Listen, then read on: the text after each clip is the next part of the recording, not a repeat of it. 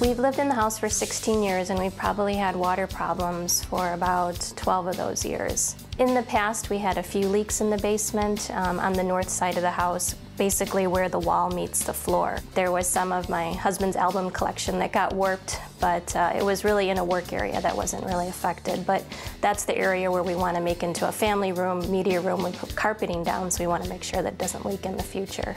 My husband and I are not do-it-yourselfers, and we tried to do our own do-it-yourself sealer remedy. It was something we just painted on the wall, and that seemed to work for a couple years, and then that didn't work anymore.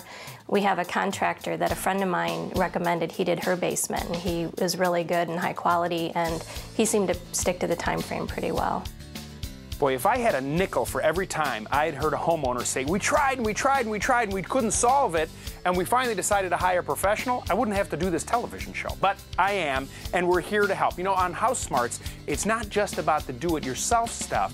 Sometimes you need a professional, and the key is to do your homework, to find the right people, and then ask the right questions so the job gets done right. Well, we're lucky because we've got a professional organization.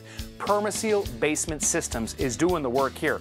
Robert Barshevsky, who is the operations manager, is here. Robert, nice to see you. How you doing, Lou? Good to see you. Now, you kind of oversee a lot of the different projects that Permaseal does, right? That's correct. And you guys are doing, what, hundreds of jobs a year? Thousands. Thousands of jobs. So from little leaks to big leaks. And you've got a pretty good-sized project on your hand. We sure do. All right, Robert is going to walk us through the process so you too can understand what it takes to keep your basement dry. The homeowner has complained about water in the basement. Now, water can come into a basement in three manners. It can come through the wall, over the top of the wall, or from where the wall and the floor meet, or actually underneath the floor. So when they're dealing with that kind of problem, what you want to do is be able to relieve water pressure that accumulates around the exterior of the building and forces its way inside, up through the floor or through the wall.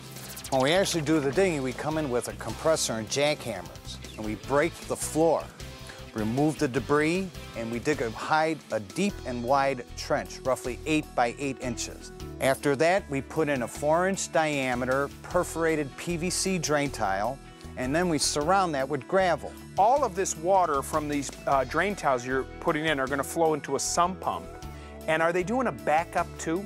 Tom and Mariah are doing a battery backup unit, which is a must for all systems. I am always amazed at how many people will spend the kind of money to do this work and then not do a backup sump pump. I mean, my advice to you is, you know, obviously this is an expensive proposition to do, and the add-on, right, to do a backup pump really isn't that much, but the peace of mind is amazing.